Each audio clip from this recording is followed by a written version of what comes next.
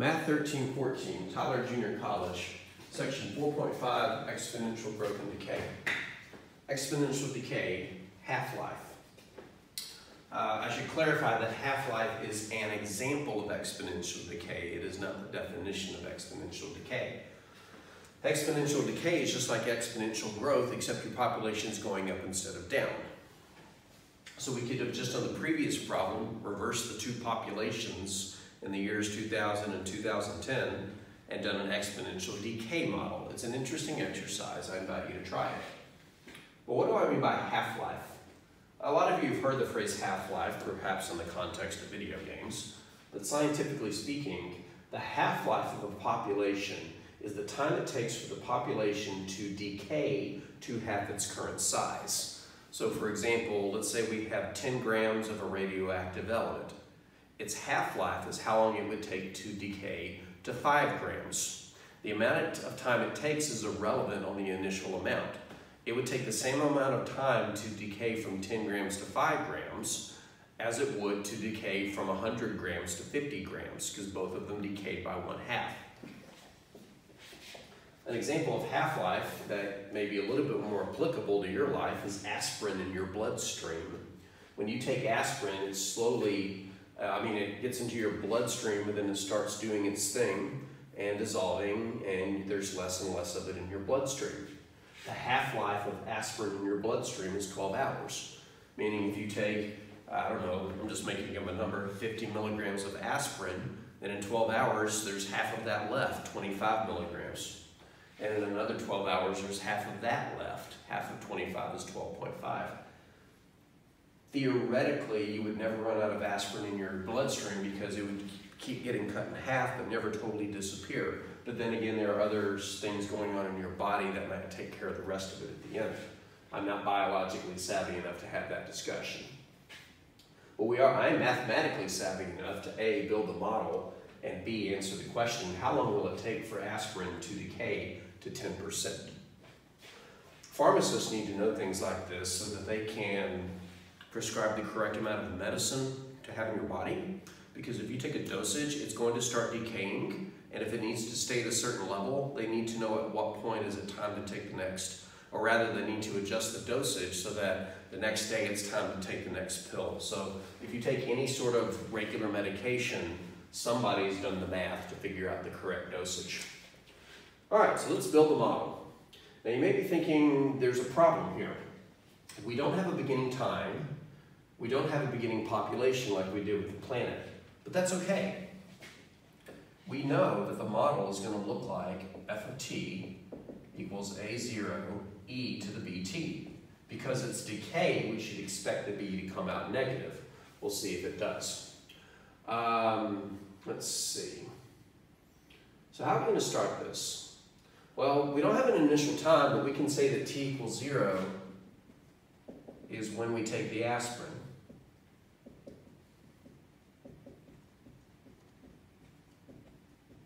What would A0 represent? Well, that would be the amount we took. How much aspirin's in your body? Well, I literally just swallowed it. But how are we going to say that half of it has decayed when I don't even know how much of it we took? Well, it doesn't matter how much we took, it just matters that there's half of it left. 1/2 A is the amount after half has decayed, which would have been in 12 hours. So in other words, what this last thing is saying is that if we put 12 into our function, because that's how many hours it would take to elapse to get half of the aspirin decayed, the amount should be half of what we started with. Can we take advantage of this? Absolutely. But we don't know what A0 is. You'll see why it doesn't matter. I know what my function is supposed to look like. It's supposed to look like this.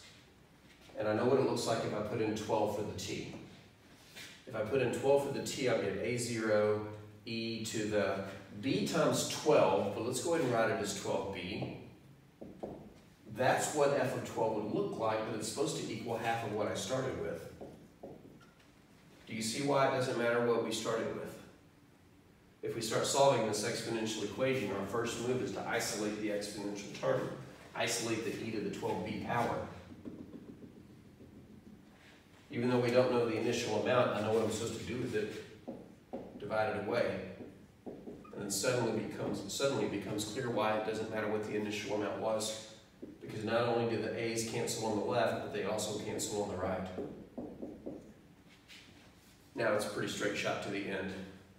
If you'll allow me to fast forward, and if you won't, then I recommend you to the previous video where we solved an equation structurally like this in detail. I'll describe the moves though. Take the natural log of both sides, and then we would divide by 12. Well, that was pretty easy. Natural log of 1/2 divided by 12. Natural log of 1/2, and then divided by 12 is about, to 4 decimal places, negative 0.0578. So the decay rate is about 5.78% per hour, since that's what T is measured in.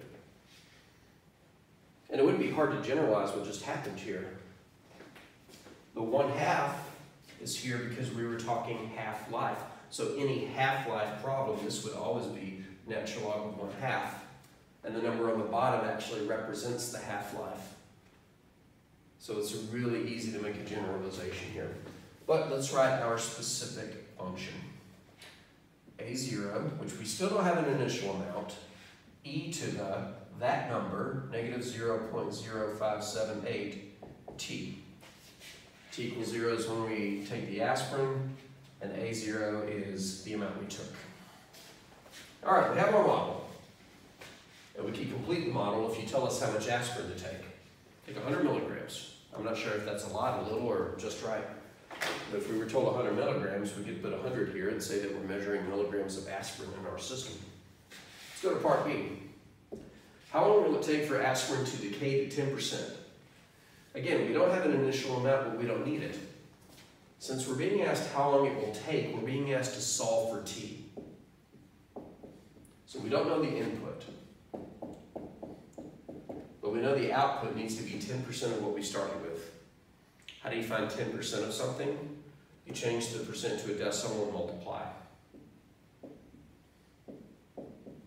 10% of what we started with is what we're looking for after a certain amount of time. All right, let's solve it. Our function is A0, e to the negative 0.0578t. That needs to equal to 10% of what we started with. And again, it doesn't matter what we started with because the a's are going to cancel. Divide both sides by A0. Hey, look, it's the same setup for the 4th time in a row. I know how to solve this, and hopefully by now you know also. Again, if you need details on how to get from this exponential equation to its solution, go back and watch the previous video. Even better, go back and watch the video series 4.4 about solving exponential equations. I forget the video number, but it's the one titled Exponential Equations Unlike Bases. We would take the natural log of both sides, which means we get the natural log of 0.10. That would cancel the e, and then we would divide by the coefficient of t, negative 0.0578. So whatever that is the number of hours it will take for the aspirin to decay to 10% of the amount that we took. Natural log of 0.10 divided by negative 0.0578, and we get about 39, well, let's round it to the nearest hour. It's 39.8, but we'll say it's approximately 40 hours. In theory, the aspirin will never leave your bloodstream, but at some point it's going to be negligible and virtually zero. All right, so half-life. As long as you understand the concept that we don't need to know the initial population, we just need to know that after a certain amount of time we have half of it, everything's going to be okay.